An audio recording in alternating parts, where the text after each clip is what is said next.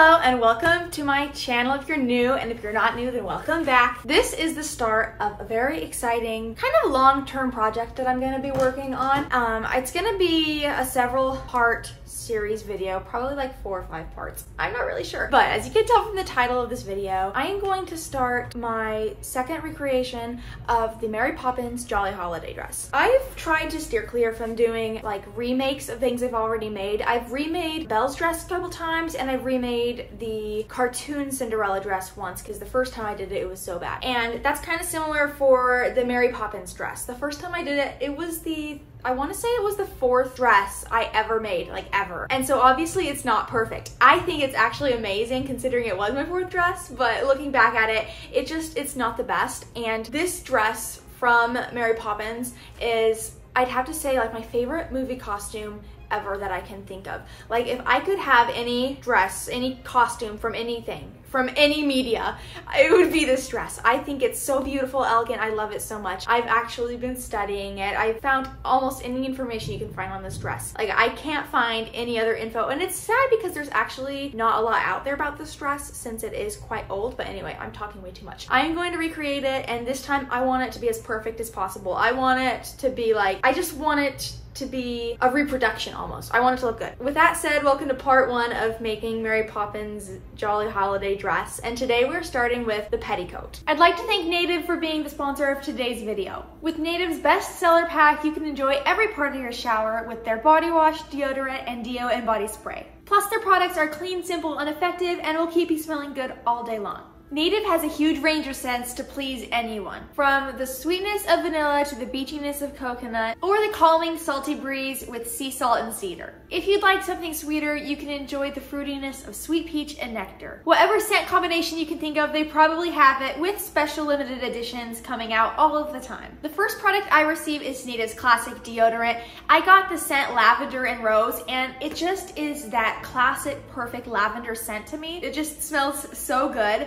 And what I love about their classic deodorant is that it provides up to 72 hours of odor protection, and it isn't sticky and feels dry while applying. I also received Native's body wash in the scent vanilla and cactus flower. The body wash has clean and simple ingredients that are easy to understand, and they're naturally derived to help cleanse your skin. Not only does it smell amazing, but it leaves your skin feeling soft and hydrated, and it froths into a luxurious lather that I absolutely adore. For the deodorant and body spray, I chose the scent eucalyptus and mint. It is the nicest, freshest scent, very minty. It makes me just feel fresh when I apply it. It's super easy to apply, and it's vegan and cruelty free. And not only can you use it for odor protection, but you can just use it as an all-around fragrance spray as well. Get the bestsellers pack today. Normally it's $36, but if you use my link and code AlexandraL at checkout, you can get the body wash, deodorant, and deo and body spray for only $24, and that's a 33% save, which is 100% worth it. Thank you again to Native for sponsoring today's video, and now it's time to finally start on my petticoat.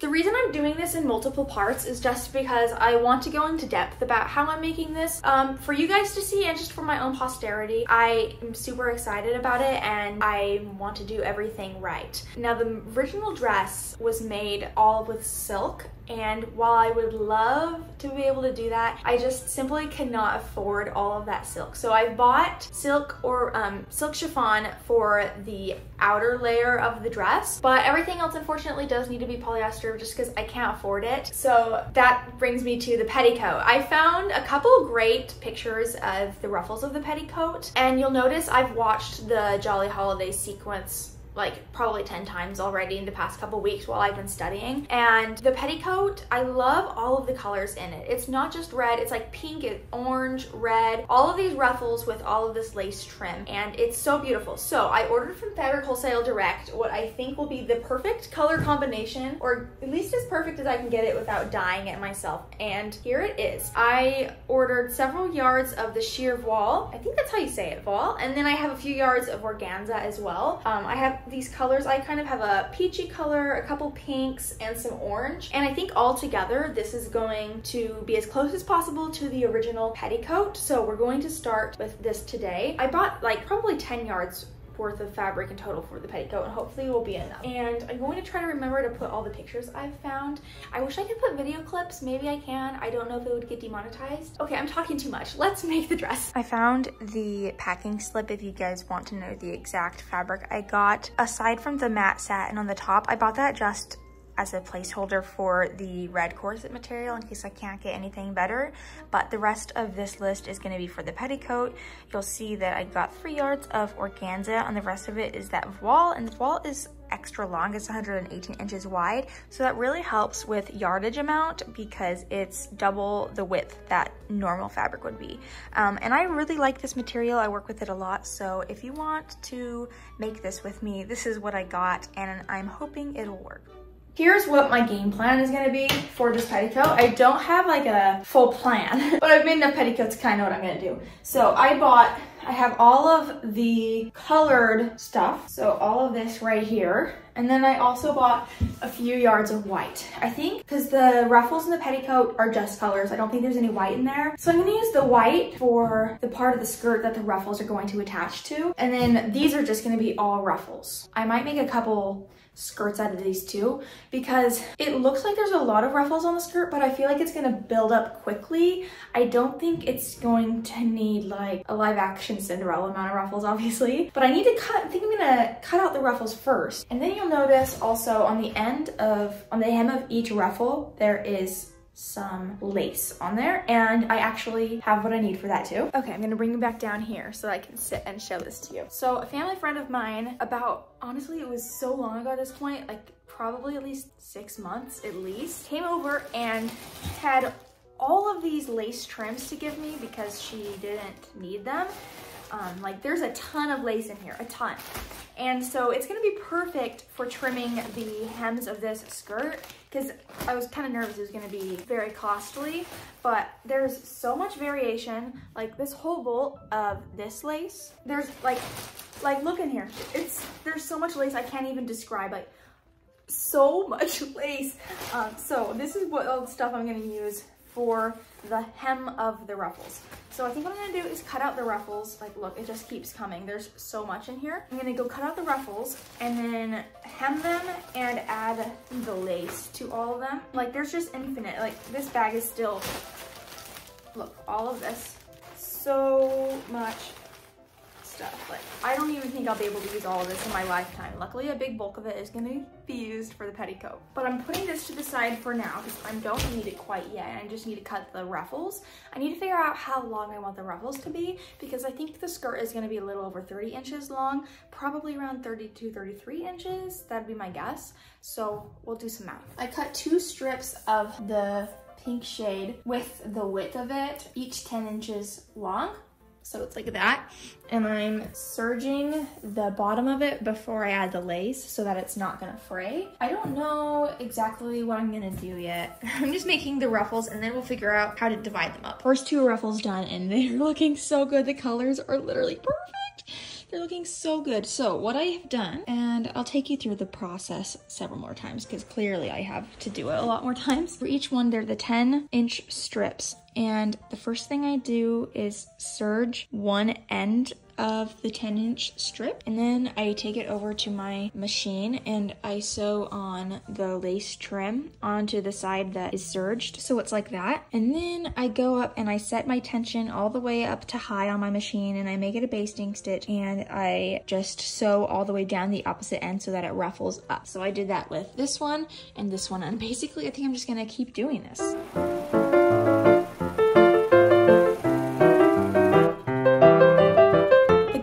It looks really good. The bad news is that it's building up way quicker than I thought it was. I am working on it right now and I have like I think 5 layers of ruffles so far, and it's already very puffy, and I'm trying to figure out what to do about it because I need more than 5 layers and I don't like the shape it's taking on. It's looking kind of funny, and I've been brainstorming what to do to fix it, so I will show you what it looks like. Right now there's 2 skirts attached to this. So the underskirt is this, and it has these 2 layers, and then the overskirt has 3 layers, and the colors are perfect, and it's like already puffy. Let me show you underneath. This is exactly what I needed. Like this is beautiful, but I think the issue is that the laces that I'm using, okay, there's like all of these laces, but they're super stiff. They need to like soften out so that this needs to just be more flowy. Right now it's very stiff because of the hemming of the lace.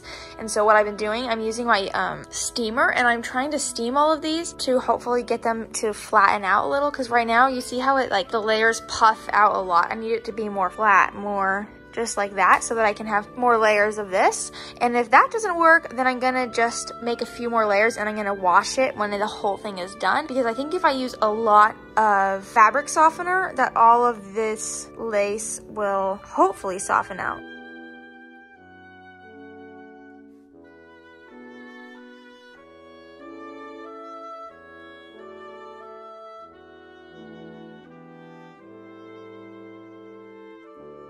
Welcome back to day 3 of making this petticoat. It's right behind me. As you can see, it's very poofy, a little bit too poofy. I'm trying to decide what to do about that because I still have more layers to go, but it looks not the best. I do not know what to do. I'm trying to figure it out. I'm gonna make probably maybe one more layer and then add that on, and then I'm going to finish this. And once it's all sewn together and finished, we're gonna throw it in the wash to see if hopefully this will be less stiff. The absolute explosion that has come out of this petticoat is crazy. I'm gonna have to do a huge clean when this is done. I believe this layer right here is gonna be the last one. There's a ton of fluff in here, and the waistband's getting a little thick, so I'm going to sew on this top skirt, and then I think it will be ready to add a waistband. Now, some of you might be wondering why I decided to do all of this with rectangles instead of attaching ruffles to the circle skirt, and the problem is that this stuff stretches out a lot on the bias, and it would have just been a huge nightmare to let it stretch out and then add the ruffles. And even once I did add the ruffles, it would have stretched out more, and then it would have been a huge headache to hem everything and make it even. So making rectangles on the straight grain just made it so that there's not going to be any stretching. That just means that it's really poofy at the waist, which I don't want it to be, but we can figure it out. Since you're not going to see this waistband, I went with a nice bright red because it's Mary Poppins, duh. Look at all of this fluff. It actually looks really good. I'm sewing up the last layer of this right now, and then it's basically done. It needs a clasp. Okay guys, I finished. Alexa, turn it down. Alexa, turn it down. Okay guys, I finished the petticoat. Let me go get it and show it to you. I am very proud with how it turned out. I think it is going to look so good, and it's just perfect. So here it is. I love the bright red waistband, and there's a hook and eye on there. And then we've got the fluff going on, and I will put it on to show you what it looks like. Look at that. I took a few of the layers out of it. It was incredibly poofy, and it was kind of the wrong shape. So I took some of the ruffle layers out. Now I'm a little worried that it's not poofy enough. If that's the case, I could easily add in some tulle or something when it's all said and done, but I think it should be good. I like how it looks. Before I put it on for you guys though, I want to also talk about something I'm quite annoyed about. So this is like my favorite dress ever. I've told you guys this, and I want it to look perfect, and so I really want Mary Poppins shoes. And I don't know if you guys know this, you cannot buy Mary Poppins shoes anywhere. I promise, I've scoured the internet. Please comment down below if you know where I can buy some. I don't want spats. I don't want to sew fabric spats. I want the shoes because she had real shoes. I have many pictures of them. Hubert, stop. And so this is the only thing I can think of. When I was little, yes, I was a theater kid, and yes, I was a Mary Poppins. I was Jane Banks. If you want this choice position, have a cheery disposition. These are my Jane Banks shoes from, gosh, how long ago was it? It was when I was in 7th grade, like 8 years ago. Positions, no more. Something like that. So, and my feet haven't grown since. I've been a size 7 shoe since I was 5th grade. So I have my stage shoes. I will not ruin these. These are like an artifact to me. They're incredibly special, and they're very beat up because I wore them for a ton of shows and rehearsals and stuff. But I just need something like this, but the black parts need to be pink, and there's nowhere anywhere to buy them, and I'm kind of on a strict budget right now. So I know like American Duchess has some like authentic looking ones because these are snaps. American Duchess has ones that are actually the buttons. They don't come in pink, but I was thinking I could like paint them or something, but I can't afford those because they're like 300 bucks. These are only about $50 though. So I was thinking I might buy another pair of these and turn the black into pink. But yeah, I would love to get some input. If you guys have any ideas, comment and let me know where you think you could tell me where to find Mary Poppins shoes, because they are whimsical and they need to be with it. But to show you the petticoat today, I'm gonna put these on so that you can kind of get the effect.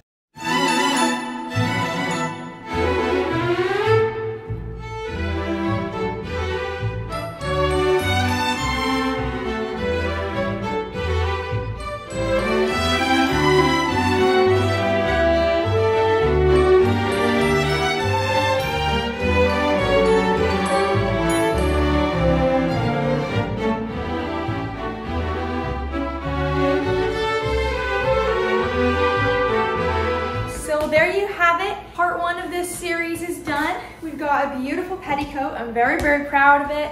I said at the beginning of this that I wanted to recreate it the best I could, and I think that's what I'm doing, and I'm very, very proud of this. And stay tuned for part 2. I'm not sure when it will be coming out, but I'm going to make the slip, and I cannot wait to share more of this project with you. So subscribe if you haven't already, leave a comment, leave a like, and I will see you next time. And thank you again to Native for sponsoring this video. Please go check out that link, and I will see you guys next week.